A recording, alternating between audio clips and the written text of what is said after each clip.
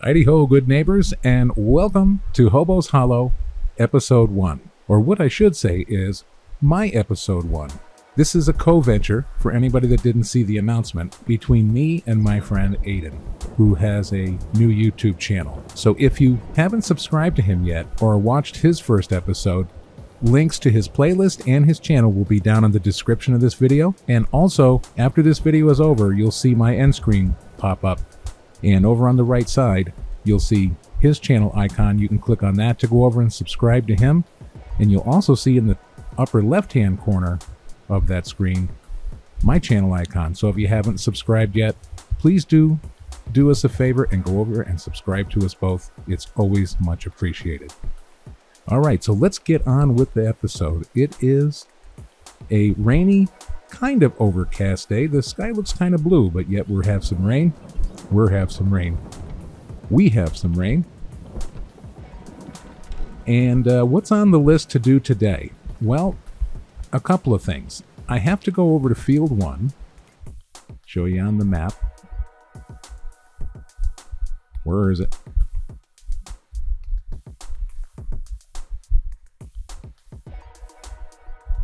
I'll show you on the map. So here we are. So we're down here. We're going to come up over here. This is my big field of grass. If you watched my announcement video, you'll see I was running around in there. So I have bales on the field over here, and I want to collect those up.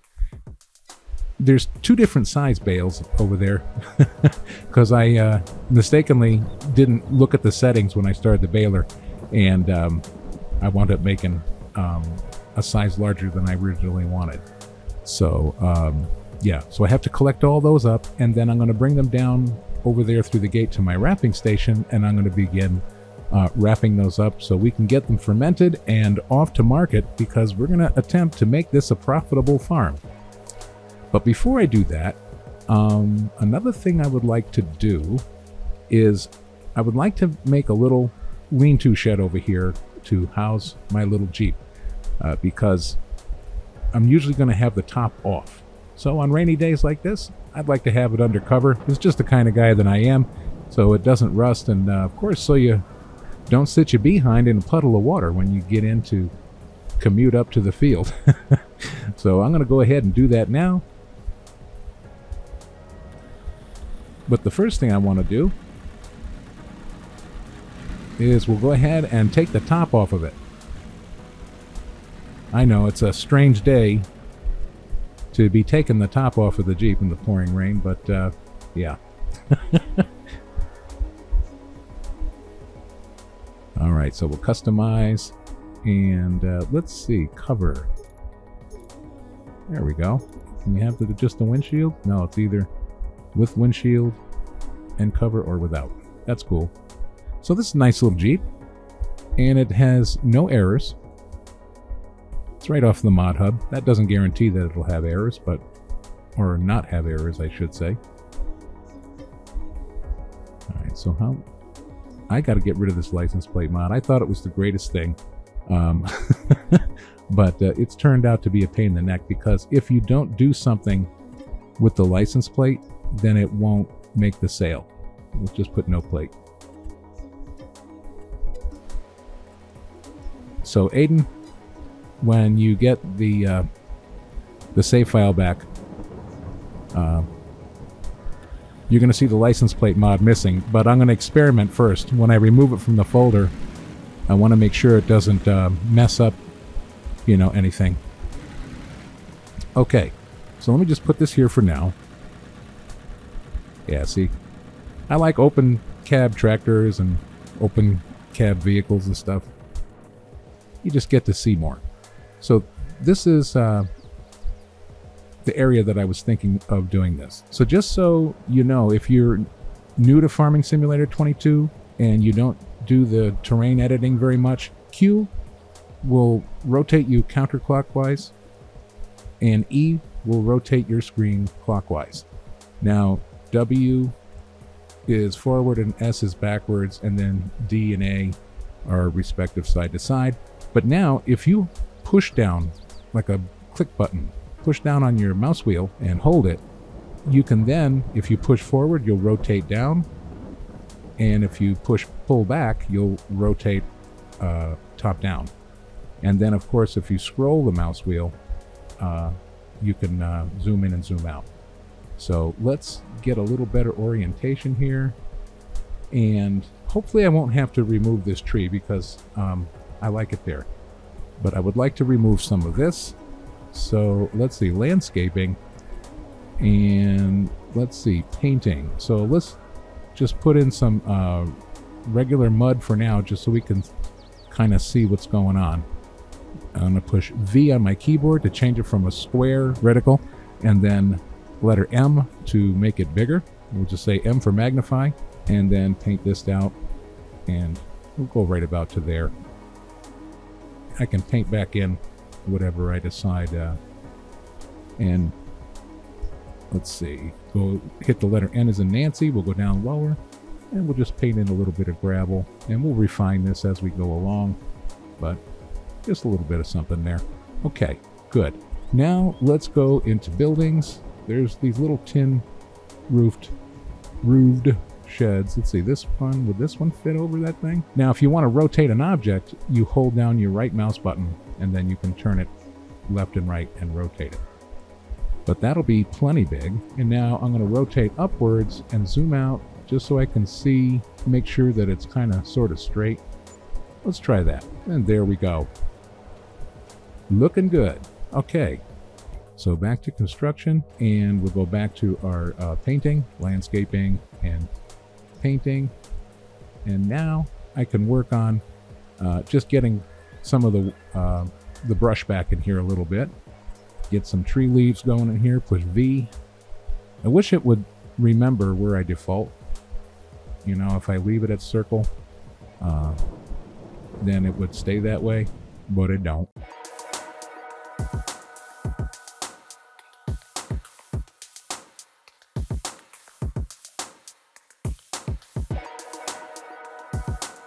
So let's see, if we went around this way, and then out this way, and then right around here maybe.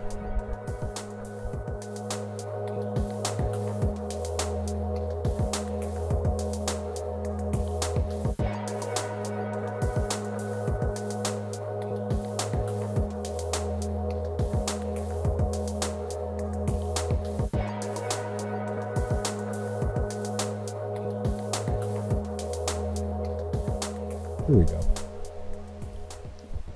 Let's walk that path and see what we got. Yeah, looks pretty darn good, if I may say so myself. You may have a different opinion, but that's okay. All right, let's drive it. Plenty big, and you can even put other stuff beside it. So Aden, if you have something that you want to roll in here, something that needs to be a pull-through, you can always move the Jeep over a bit to the left and put something in here. So next on the list, let's go up to the field.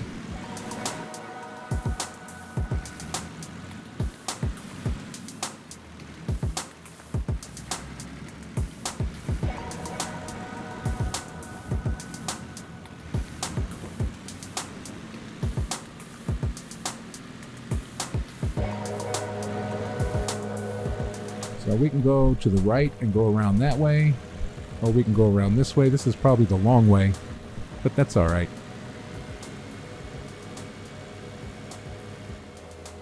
There we go. There's our path.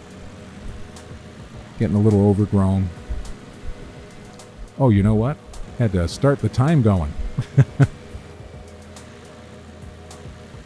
You notice how the sky changed? Now we have clouds and rain. When you freeze time, the weather advances, but the sky doesn't seem to always change. And another thing I want to do, I'm going to hit my F12 button, and we're going to turn on my super strength, just in case. There we go. Now, I don't want to park on the field, do I? I know there's probably some of you are already saying, shame, shame, shame, Atomic. You shouldn't be... This field is a crop, so we shouldn't really be driving on it.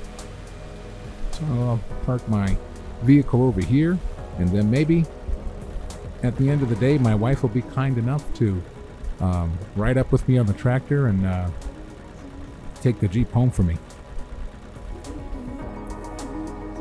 All right.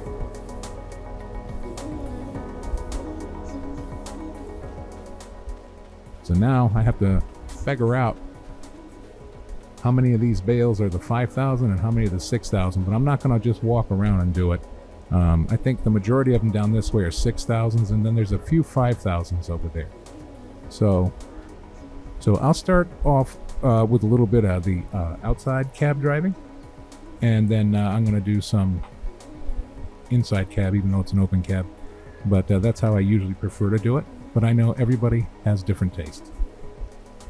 So let's go ahead, start to pick up our 6,000 bales. And I'm not going to be doing the whole field. Oh, isn't that interesting? I have not had that happen yet. What's going on here? F1. Operating position. Okay, that's a new bug. Let's see if I do unload bale. Okay. And then hit Y again. So that should be nothing now. And then I'll hit, I probably did something. Hit Y to reset. Now, this shouldn't be active now. I should have to hit operating position. Let's see. Okay, so let's hit operating position again. And that is the letter B. Okay. It must have been a funny little glitch, that's all. Unless reducing the menu jumbles it up, I don't know. So I should probably start down this way. Or actually I should go the furthest. And then work my way in, shouldn't I? That would be common sense. Common sense is overrated. The more you know, the more that's expected of you. So, the last time I talked with all of you, that was back in, I want to say June or July. I'll have to look at the date on that episode. Time escapes me. And I had told you that after the video, I was on my way to a weekend in Arizona. Go Gadget Super Strength. Get that bale out of there. Get over there. Yeah, so I had said that we were going away for a long weekend in Arizona. Well, my wife had received a job opportunity, a job offer for her dream job. So, being that it was a much more attractive opportunity than she currently had in Nevada, I wanted her to take it. Because if you can go to work every day and actually be happy about it and enjoy what you're doing, that's a blessing. Not everybody has that luxury. So she's always supported me in all of my endeavors and ideas and crazy things. And she never asks for anything. She really doesn't. So, of course, the answer is, let's do it. The problem was that she had to be there in late August to set everything up for this place that she's working, because it was kind of like a newish opportunity, something that they're just starting up. Anyway, the race was on. We had to go down and find another place to live, another home to buy. And boy, what a nightmare did that turn out to be. Very stressful. All in total, we've made 2 round trips down to Arizona. And for me, being, that I have this back condition, for those of you who don't know, I broke 7 discs in my back many years ago. That's the short of it. So long car rides are very difficult for me, whether I'm driving or not. And that is a 6 to 7 hour drive, especially if you factor in some stops and some traffic. And then all the driving around we had to do once we were down there, because we had to go looking, we had to maximize our time while we were there. So we would go down on a Friday evening, and then Saturday and Sunday we would spend the entire days looking at homes with our realtor. So yeah, we really pounded the pavement. And we looked in an area in Arizona, southern Arizona, called Sun City. And they're 55 and over communities, and they're absolutely massive. The only well, not the only problem, but there's a lot of issues with Sun City. The homes are very old in the original side of Sun City East, I guess you would say. And then Sun City West, the homes are in the late 70s to the 90s. When you're looking at homes in a senior living community, a lot of the people there are elderly. And a lot of them live on rather limited budgets. So they may not keep up with things as they should because they might not have the money. So a lot of the homes had problems. We found one that looked absolutely lovely, and we put an offer in on it, and they accepted. It was through a house flipping company called Open Door, I think it is. And I would not sell or buy to them. There's nightmare stories, and they lie, beg, cheat, borrow, and steal. But anyway, I was smart enough because I knew, because the place was so old, the house we bid on was remodeled, but it was built in 1962. So I already knew from my contractor's background that that home more than likely had clay sewer pipe going to the street. So when we had the home inspector do the home inspection, I also paid extra to have him run a camera scope down the sewer line to the street to make sure that the pipe was in good condition and everything was in working order, and it wasn't. So basically, I spent an extra $400 or $500 on the fee for that, but we saved many thousands of dollars because before we even moved in, they would have had to dig up the front yard and replace the sewer line from the house to the street. And if we didn't, things would have gotten caught up in there, and pretty much you would have had exploding toilets in the house. So no thank you. So we wound up canceling that deal, and it took them many months, and they wound up having to reduce the price of the house by many tens of thousands of dollars to get it sold. They took a loss, like a $40,000 loss. But that's kind of Open Doors MO. They went around and they bought many hundreds of properties around the Las Vegas area that weren't selling. They would overpay and then they'd sit. And I think what they're trying to do is they were trying to raise the market price of neighborhoods, key target neighborhoods. So there's always a motive. When you think they're doing something foolish, they might not be. So we set out to look at some other homes in Sun City, and they were nightmares for one reason or another. And then I was told, because I walked into one, there was big giant cockroaches in there, like I'm talking, the size of very large beetles. And they're saying, well, that's common out here. Just keep a cover over your garbage disposal in the sink, and that's where they come up, and that'll take care of it. Baloney. I don't believe that for a minute, and I'm glad I didn't, because the condo that we own now, there is no sign of any cockroaches whatsoever. And so no thanks, not believing that. And I won't put up with that. If there's cockroaches like that, then you need to spray. That's the problem. Because in Sun City, the homeowners associations, it's like small groups of people in a certain area of the neighborhood, little sectors. They all just get together and have their own little associations, and then you pay fees to these people. To me, that sounds real shady and honestly ludicrous. And things are not being kept up. Yeah, so it was a nightmare, and we had a come to Jesus moment, after the second time we went down there for the second weekend, and we turned up empty-handed. We pulled into the parking lot of this Marriott hotel because my wife decided she wanted to drive from Sun City down to where she worked and see what the commute was, because we knew it was going to be long, but we really need to see just how long, have it sink in physically. So it was 50 to 55 minute commute. You might as well just say an hour, especially going home. Being that she's working 10-hour shifts, so she's got almost an hour commute to get into work, and then coming home in rush hour, it's going to be even longer. I told her, I said, you're looking at another, 15 years of work? I said, I can't imagine you keeping up that pace for another 15 years, and we're down to one car. We sold off our other car because we got a great price for it through Carvana. So we sold the car, I mean, the car had over 100,000 miles on it, a little Subaru Impreza, and they gave us $13,000.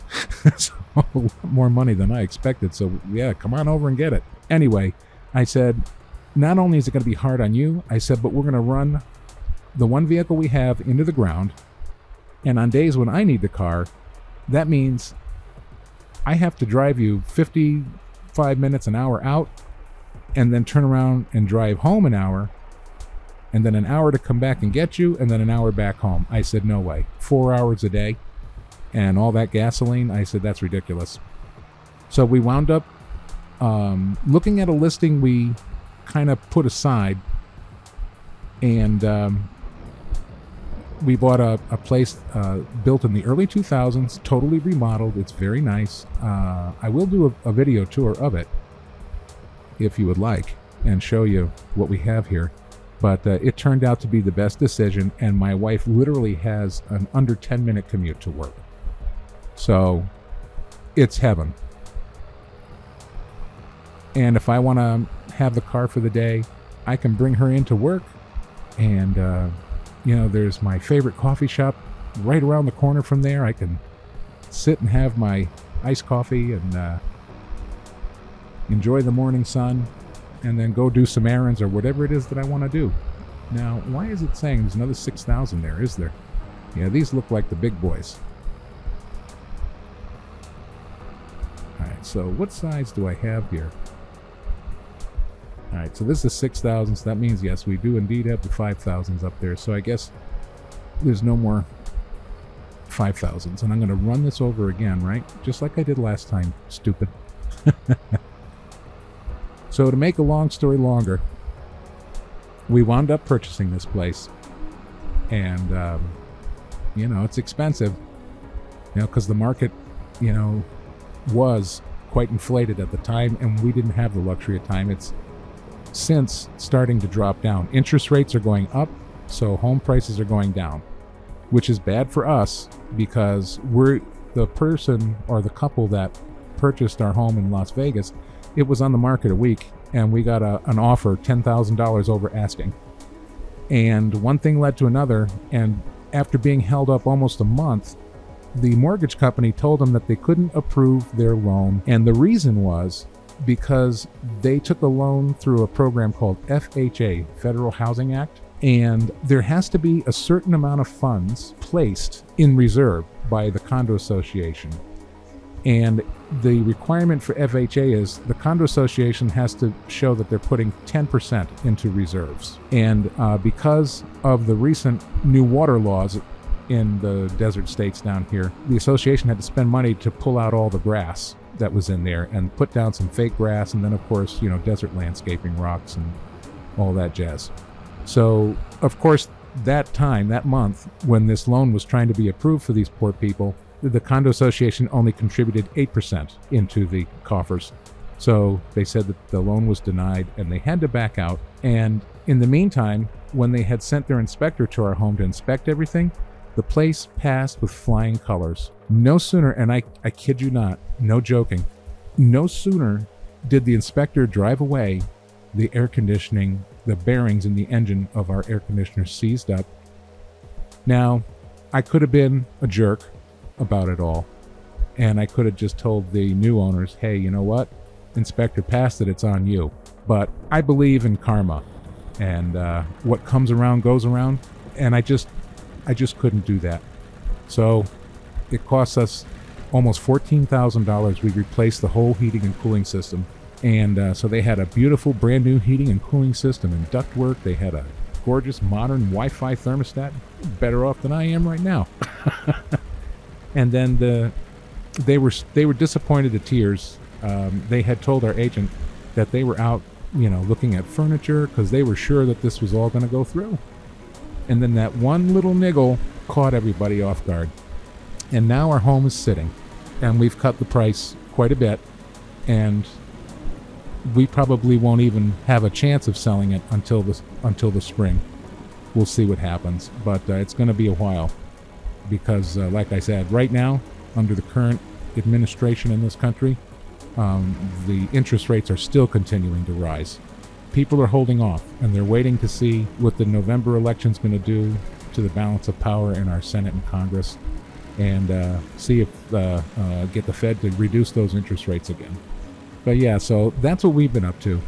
And then the whole stress of, everything had to be done in a hurry. We had to hire movers, and we had to get things packed up and ready, and get down here, and then unpack and settle in down here. So it's been one heck of a ride all the way around. Okay, so let's see. I'll park the Jeep over here for now. I'm kind of thinking that the videos probably run on longer than I expected anyway.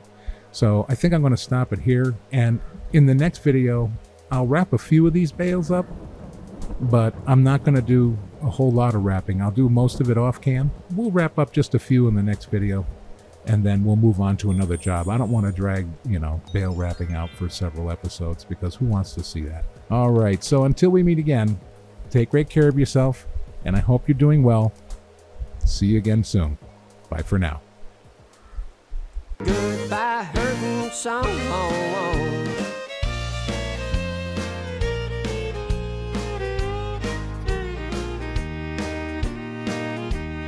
Goodbye, hurting song.